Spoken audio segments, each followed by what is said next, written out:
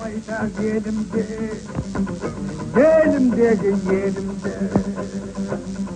yolda kalan yerimde, aydım benim balkaçta, yağmurlatın korkasın, nasıl seni yerimde, olsa kural durganda, yalga bölümde, görmüş yoldan çevirdi, Adağıstan kalıptı, eden adam kegimde, Kalmaydanla olursa, kalay yalnız bölümde, Adağanı dövüldü.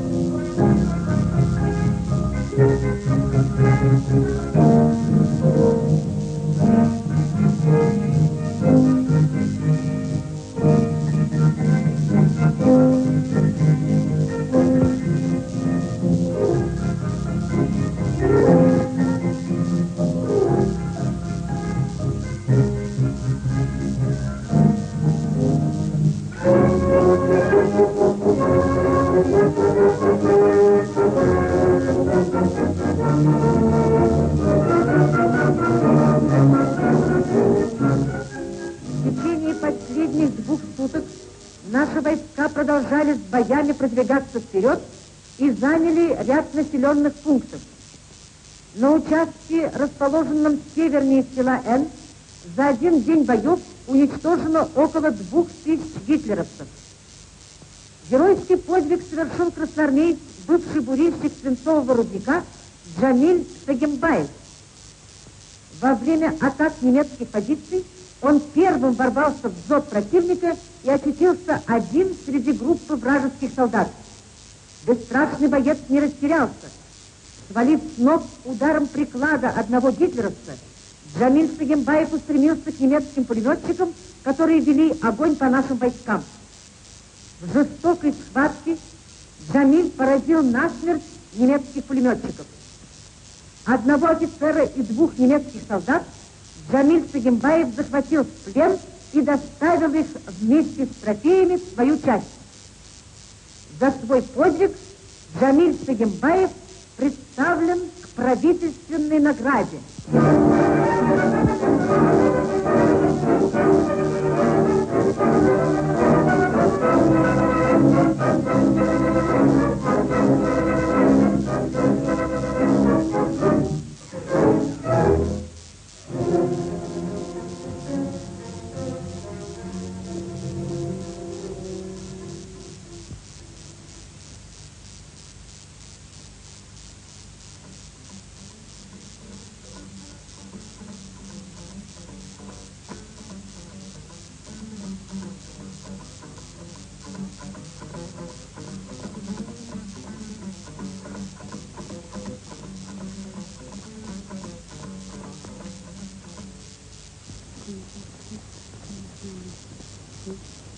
Дорогой мой, близкий, любимый, сегодня по радио мы узнали о твоем замечательном подвиге.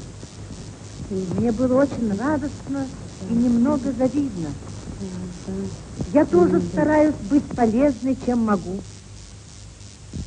Работаю здесь, на твоем месте в шахте. Сейчас уже освоилась и выполняю план. Когда слушала сообщение о твоем поступке, невольно подумала, может, и мой свинец, который я добыла, именно мой свинец ты и обрушил вчера на голову врага.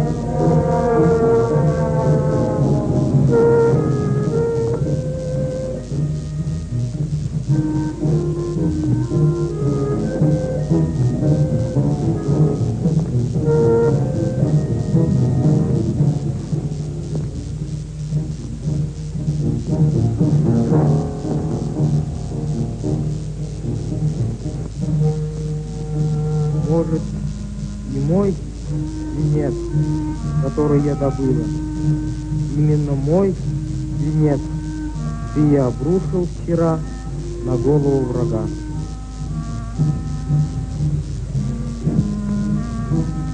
Джамиль прочел письмо и задумался.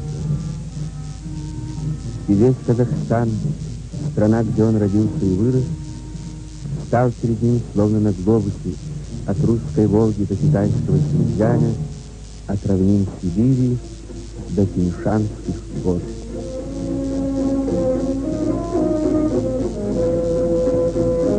Есть ли такой металл, которого нет в его Казахстане?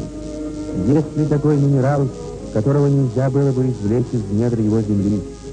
Свинец и уголь, медь и цинк, молибден и хром, чего только не нашли геологи в Казахстане. Они раскрыли недра Казахстана и обнаружили сокровища, каких мало на нашей планете.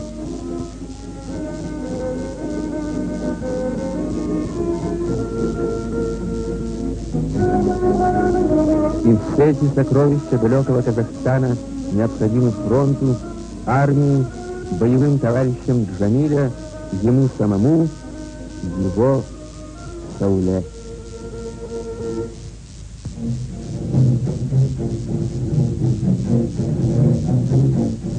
В недрах земли восточного Казахстана работают его тыловые друзья. Они соревнуются друг с другом, чтобы помочь своей работой фронтовикам.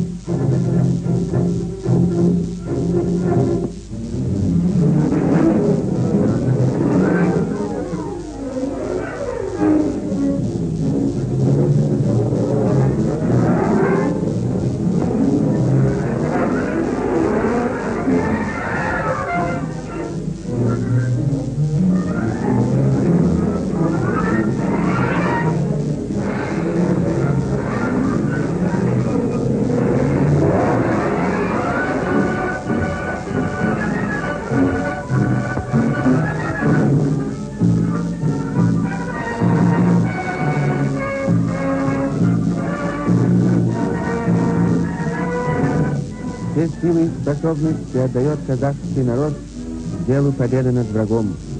Воины тыла, патриоты советской родины, они штурмуют свинцовые горы, плавят свинцовые реки, и беспрерывным потоком льется металл, необходимый фронту.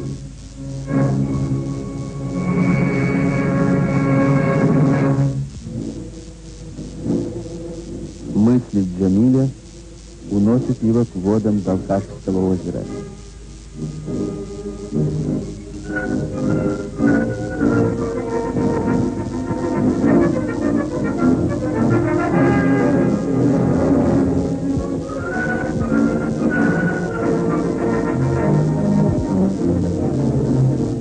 Здесь, в центре побежденного участка пустыни, выросло чудо — балхашский медиплавильный гигант.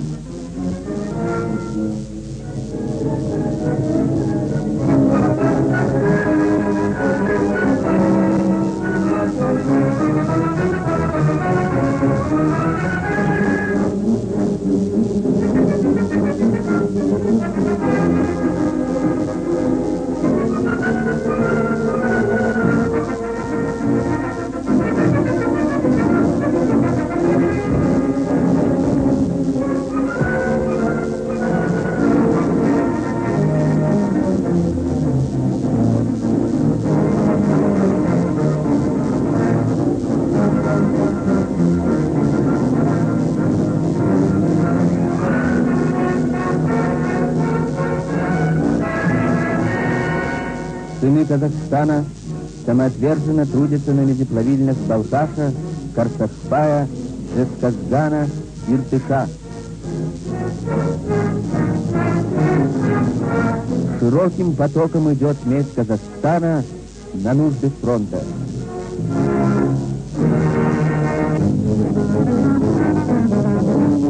Здесь, по предложению товарища Сталина, была построена третья всесоюзная кочегарка.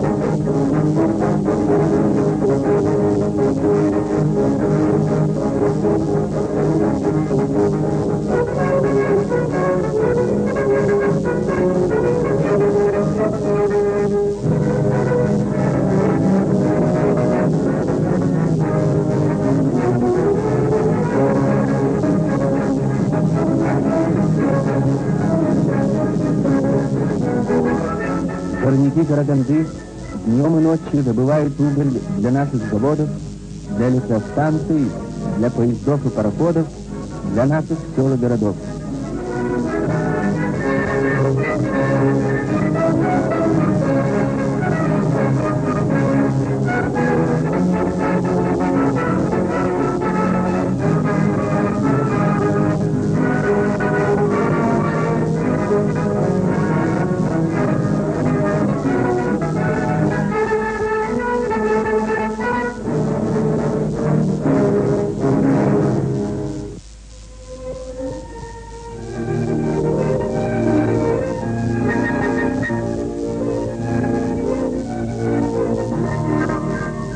Джорджа Миля устремляется на юг, к волнам седого Каспийского моря, самого богатого по рыбным богатствам в стране.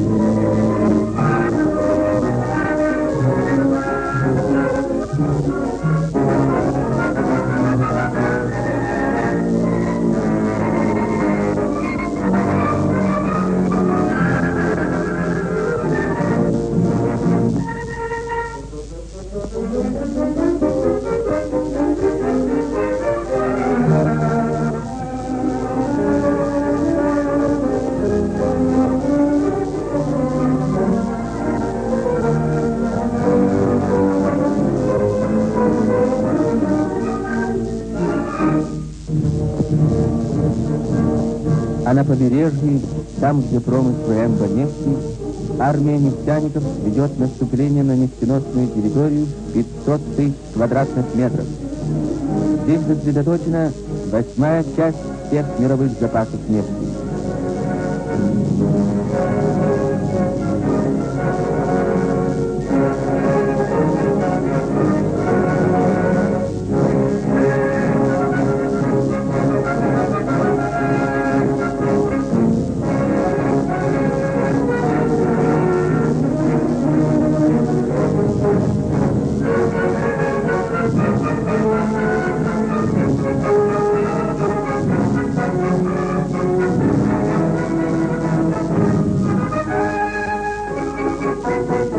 Нынешняя война – война моторов.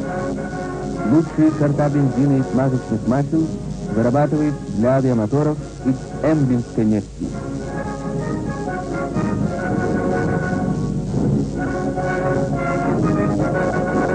Мы превратим эмбу в грозную, страшную для врагов силу, ибо нефть – это оборона, военная мощь страны.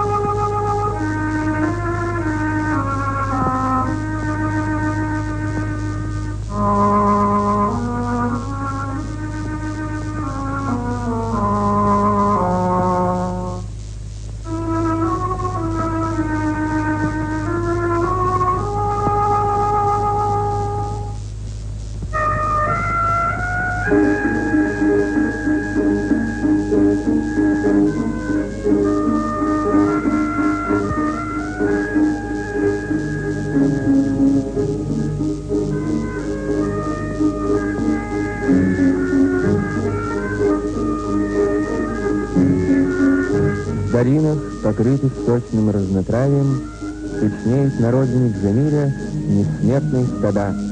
Лишь за время войны поголовье скота увеличилось больше, чем на 3 миллиона голов.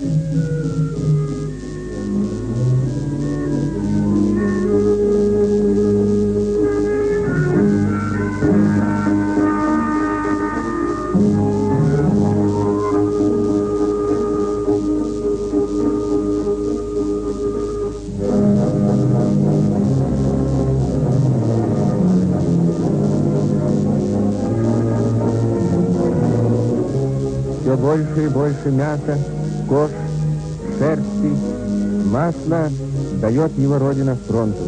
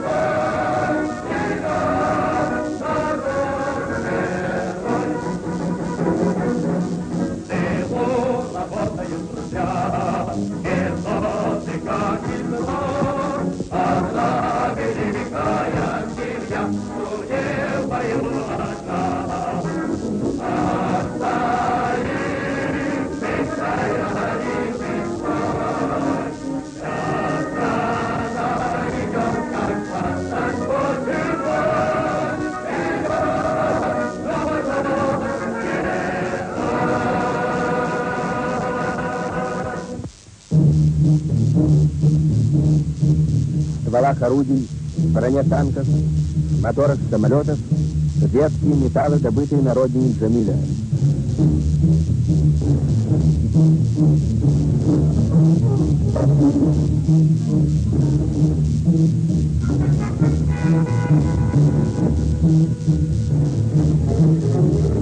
Движутся на запад заказы фронта. За поездом поезд, за эшелоном эшелон.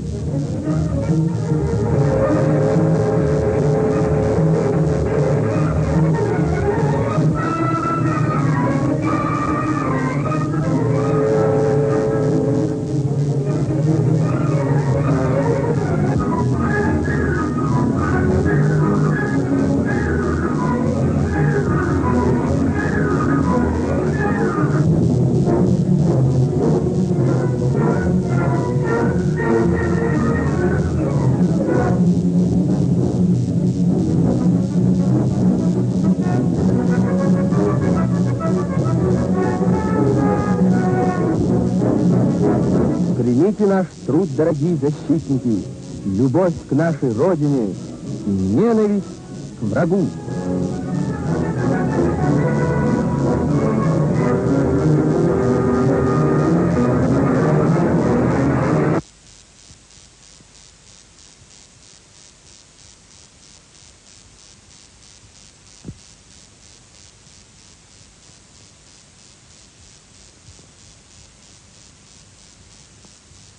Из глубокого тыла славлян мне пишет. Сражаюсь на твоем месте в шахте. Завтра иду в атаку на твой последний рекорд.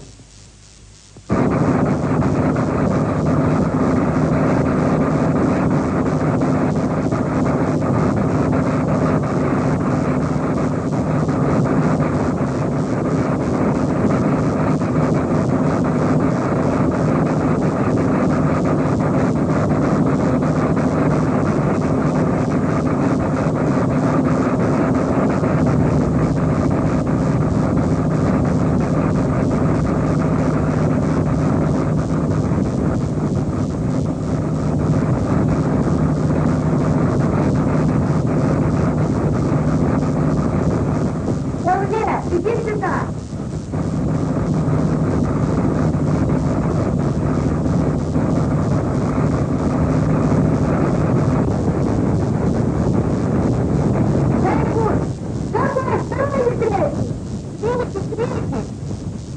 Давай, давай!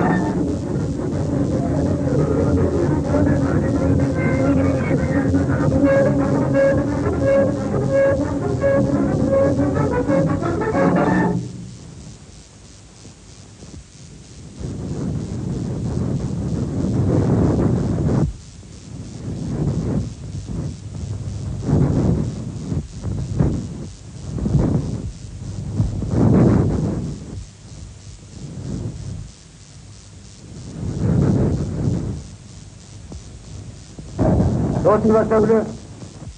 Воздух слабый, ни черта не поднимается, а я всего 43 справку выделил. Что? 43 справ. Да, 4 часа. Ой, не берем го.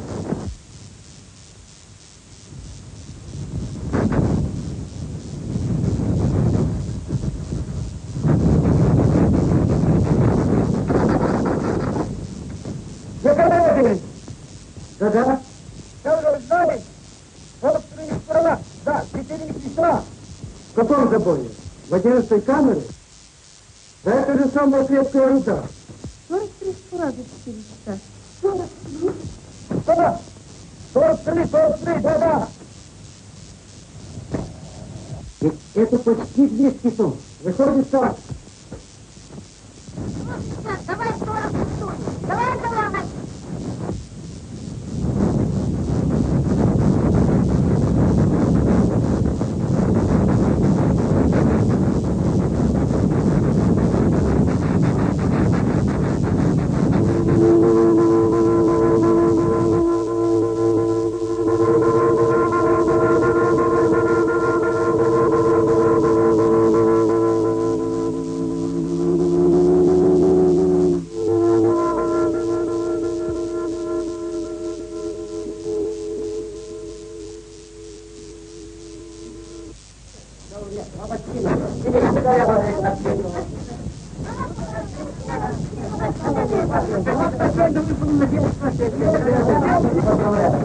Давай 46.